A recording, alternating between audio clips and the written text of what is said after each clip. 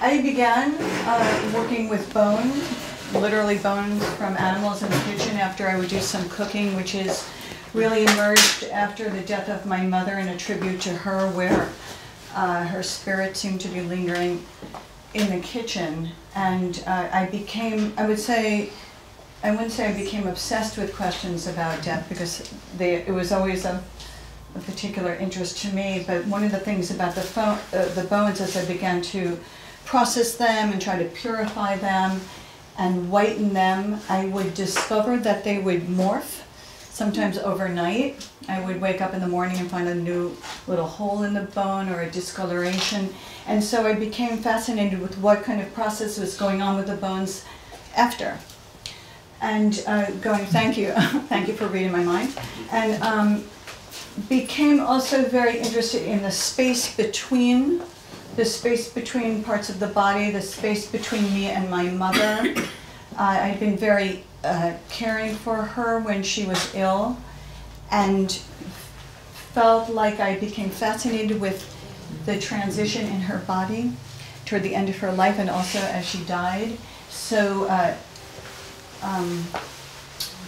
this whole series is from a series of work called The Space Between, where I'm contemplating the space between us. And this is poaching some things from my mother's closet. Literally, she'd probably be turning over right about now. My mother was very interested in fashion and her own appearance, and her closet was like a whole world, a whole interior world. We can go forward, so thank you.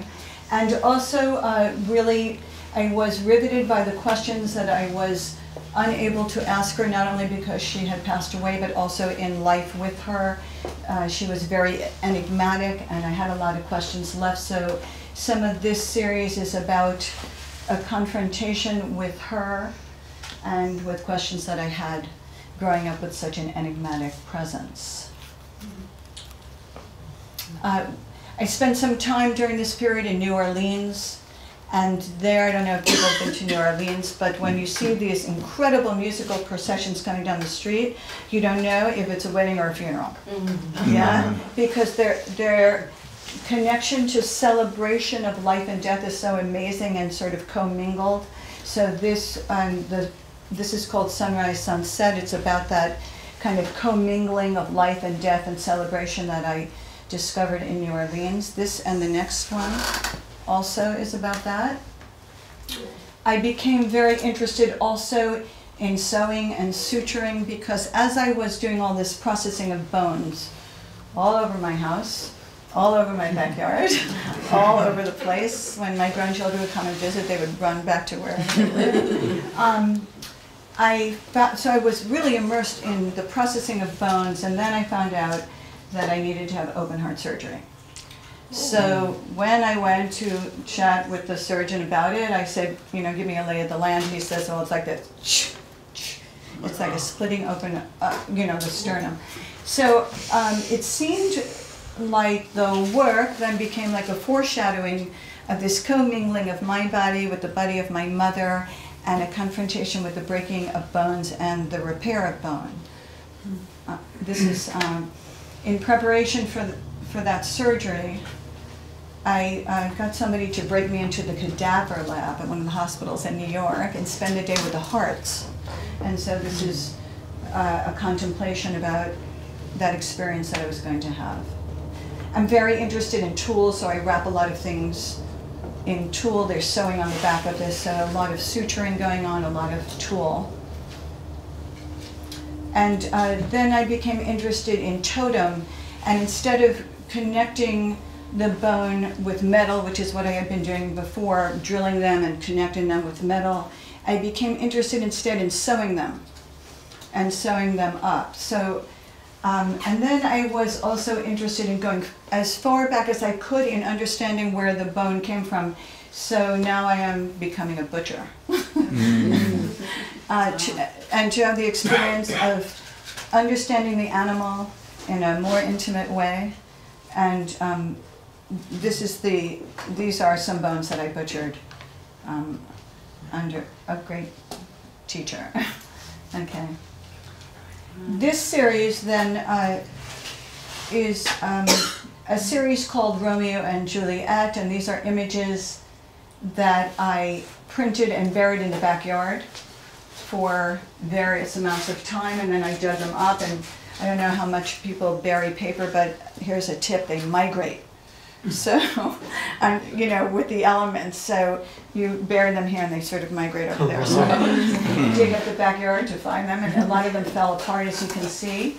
And then I sewed them back together, and this again is a conversation about love and fire and burial and recovery. And this is from a show where I used the cross again in the space between in Romeo and Juliet. This is a detail from that with the kind of frenzied suturing. And then we can go on. Okay. This is the beginning, and then Scott, it's like the next 4. This is a series called The Exquisite Corpse. And for those of you who are familiar with the story of the Exquisite Corpse, and it's about either through words or sometimes through images here. It's about taking disassemblage and what it's like to put things back together. It's kind of like in psychoanalysis, where there's free association and the returning of disparate images. I'm very interested in chiffon and more sewing. And these individual, this is the Ascension. We could go on. And this is a photograph I took of a hummingbird that was caught in my studio and was frantically trying to get out, and he or she plunged into the sink. Now this is the edge of the sink, so this hummingbird had his nose to the sink, and I started to take pictures of him, and about an hour later he resurrected and fluttered and flew away and found his way out of the studio. So this is going to probably be the beginning of a series from the story Angels and Insects, and also I'm beginning to think about it's Frankenstein's anniversary. He's 200 years old, which is really exciting to me, so I'll be doing a series about that, and this is the beginning of that. Thank you very much.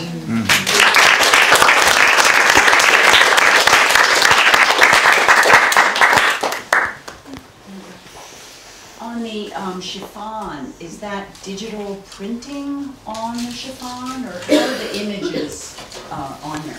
They're printed. They're printed. Yeah. Yes. I'm not sure where you get the bones.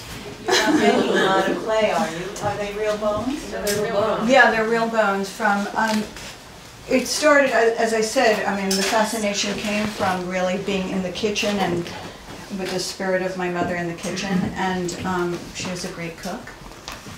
And I became friendly with these fantastic butchers who are also artists in Harlem, called Harlem Shambles, and one day I went in there and I was, you know, really bummed out after the death of my mother, and I start picking these bones, and one of the butchers said to me, "I'm pretty sure you're not buying this to cook, like, what's up?" So I said, well, I go into like the sob story, oh, my mother died, I'm butchering these bones, and he's like, "I hear you, sister. You tell your story." And then he showed me these pictures. This is so amazing. These butchers all were doing work about their mothers. It was really, about the loss of their mothers. It was sort of incredible. So I worked with them for a couple of years, but then I started to feel like I was not connected enough to the process, and I thought I should be butchering my own bones. And I found this fantastic young woman. She's 26. She's just a total warrior. And she's teaching me to butcher with this incredible, steady and tender hand. So they're bovine. I have a bovine valve now, so I feel in connection with the cow.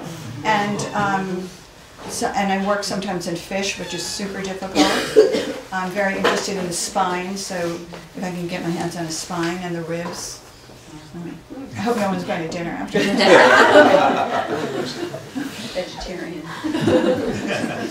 Yeah. Did all of this work help you process the death of your mom? It's a great question, of course. Because I just lost mine like 3 weeks ago, and I understand what. I feel for you. I will tell you, I'm a psychoanalyst by training, and this process tells me that digging into your suffering and digging into the psyche is a really dignified thing to do. There's no way around it. And it's amazing, I mean, to discover that it's kind of true, that mourning yields something that has to do with rejuvenation. I think if you can tolerate it. So these bones, I mean, I kind of got more mastery over it now, but the first couple of years I was like bludgeoned all the time. It's like staying up all night in a bone trance, making myself, I do a lot of writing about it. It really helped. So I encourage you to find your medium for sure. Yeah. It doesn't have to be bones. Thank you very much. Thank you.